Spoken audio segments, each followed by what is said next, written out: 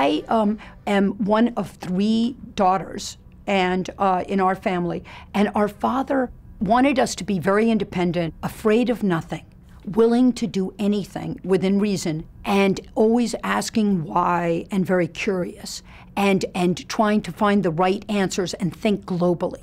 I grew up in a time of a lot of social unrest and the desire to, contribute somehow to vectoring the world, or at least our country. So when I came to college, I thought that I would like to study economics. And once I took my first physics class, even though the professor was so boring compared to the economics professors that we had had, it just seemed so beautiful. The fact that the world could be described by these laws, and that you could unite the motion of particles with the motion of a system, that quantum mechanics, statistical physics, it all just seemed so beautiful. It totally entranced me, and I really moved into physics.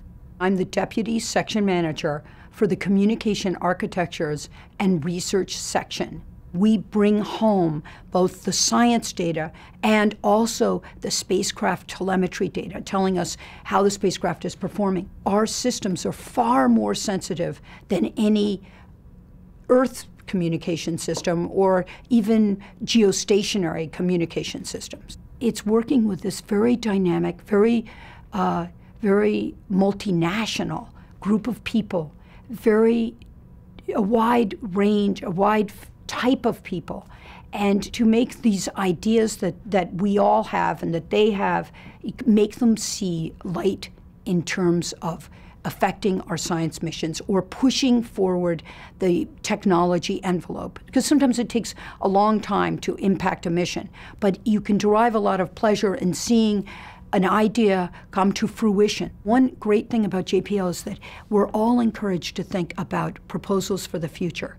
What could we do? What would be the next cool thing? To do that, you have to keep thinking about what can you do with your skills, but how does that fit? How does that enable some new science? How does it enable a new engineering mission? You must have a field that you are the queen, the king, the emperor, that you really know what you're talking about.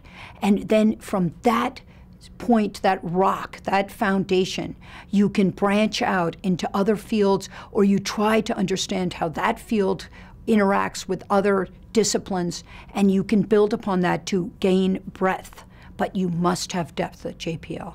And I think that's probably a good thing.